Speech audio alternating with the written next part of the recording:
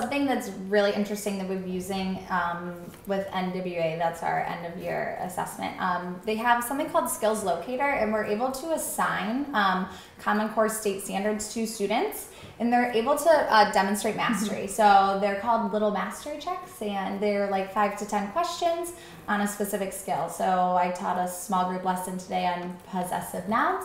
I can then assign my students this mastery check to see if they actually mastered the standard or not, and provide interventions or enrichment through that.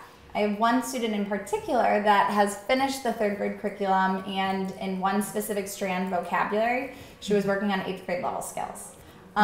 So I thought, you know what I mean? She doesn't need to be working on the same 3rd grade level skills as everyone else. So with this personalized learning, we've been creating PLPs. So I created a personalized learning plan with her.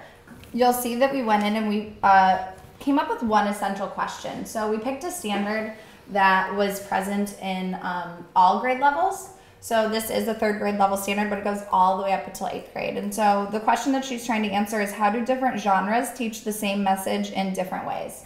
So this is a standard that she could be working on 8th grade level material, reading, you know, more complex texts and harder vocabulary.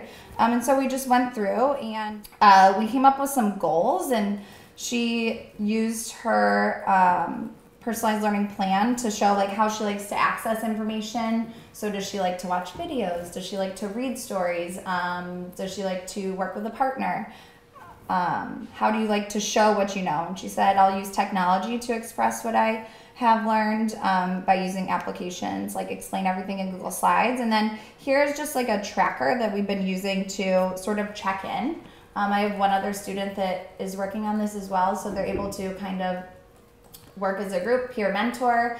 I'll check in with them and see how they're doing. So when they're not receiving guided reading, they're either working on this independently and collaborating every so often, or program time.